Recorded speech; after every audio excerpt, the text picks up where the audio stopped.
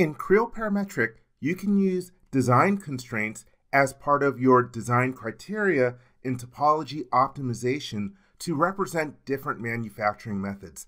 Let's take a look at the differences.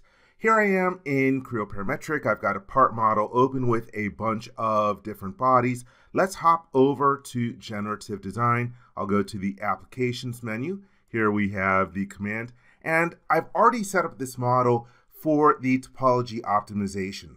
I have designated my starting geometry. I've also done my preserved geometry and excluded geometry. Just give you a little bit of background on this scenario. I am designing the support for a turbo shaft that's going through the location.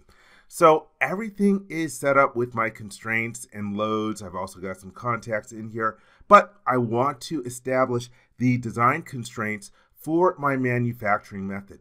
I'm going to click on the design criteria that's already set up and then use the edit definition command. And right now our design goal is to limit the volume to 30%.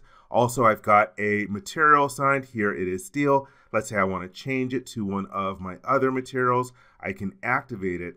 And then here we have the design constraints area. If I click on the drop-down list, you have your manufacturing constraints and your geometric constraints. In another video, I will cover the geometric constraints. I'm actually going to add one right now for planar symmetry. My geometry is symmetric, my loads and constraints are symmetric. Hey, I want to make sure that the resulting geometry will be symmetric as well. So let's choose planar symmetry. I'm going to turn on my datum plane display for a moment, and I want to make sure that my resulting part ends up being symmetric about the datum plane called right and also the datum plane called front.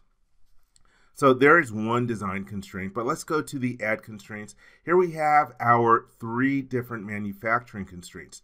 The first one is for build direction, and you use build direction in a situation in which you're going to use 3D printing. There are two different things that you specify. First, we have the build direction, and that's the direction that you're going to 3D print this part. And so for the build direction, I'm going to use the datum plane called front in this situation. It's not exactly perfect, but it is good enough. Let me unclutter my screen by turning off the planes. We also have the critical angle. The critical angle is the maximum angle with respect to the print direction where you do not need any supports for the printing. So that's good for the build direction design constraint. Let me click the OK button to complete out of here. And I'm going to hit the optimize button so that we can see the end result. It's going to take about a minute. I'm going to run that in fast motion, and then we'll see what the resulting geometry looks like.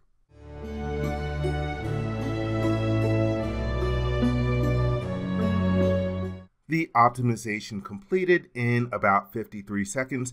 I really like the geometry that the topology optimization came up with in this situation.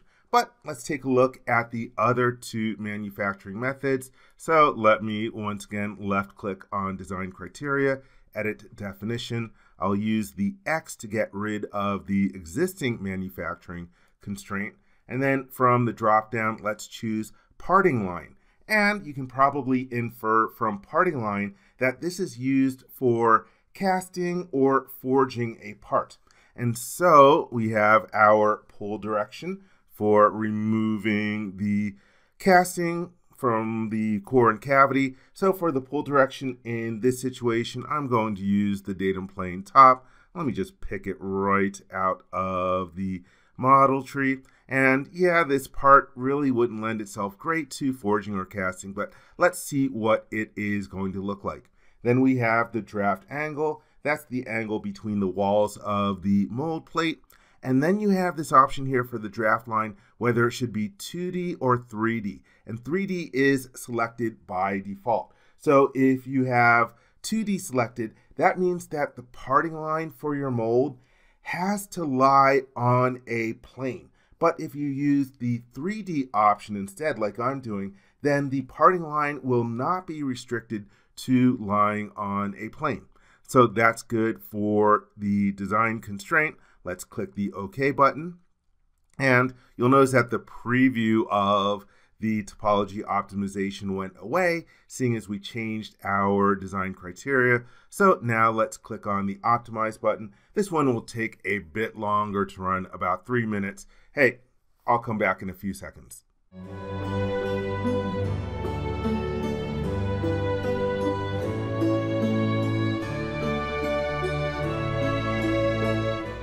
All right, you can see that this one took about 3¼ minutes to complete.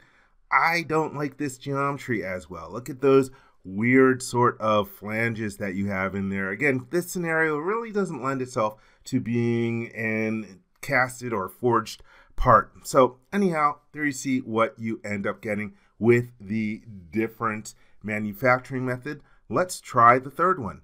I will click on Design Criteria. Let's edit definition once more. Let's click the X for pull direction. Oh yeah, one thing that I want to mention, you can actually use multiple criteria, multiple design constraints, but you cannot use the parting line with the linear extrude. Hey, those are conflicting with one another. But let's click the X. Let's go to Add Constraints. Here we have linear extrude.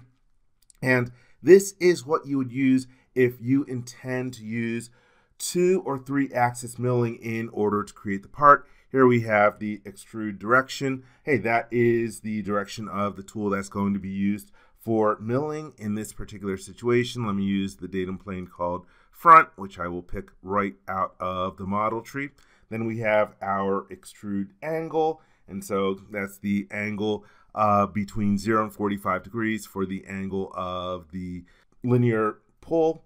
Then we have this option here for bidirectional. And bidirectional is when the part is going to be flat on both sides. In other words, you're going to use 2-axis milling, but I'm going to turn this off so that it will be unidirectional, which means that we're just having the part be flat on one side. This is what you would use for 3-axis milling. So this is good. Let's click the OK button. Once again, the preview goes away because we changed our design criteria. Let's run this one. This one will take just over a minute to run.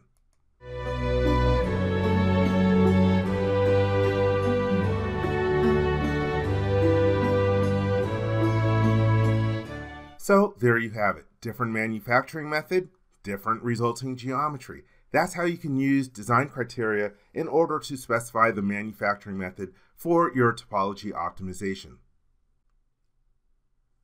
I hope you enjoyed this video. For more information, please visit www.creowindshield.com. If you learned something from this video, please give it a thumbs up. And if you like this video, please click the subscribe button and ring the bell to be informed when new videos are uploaded.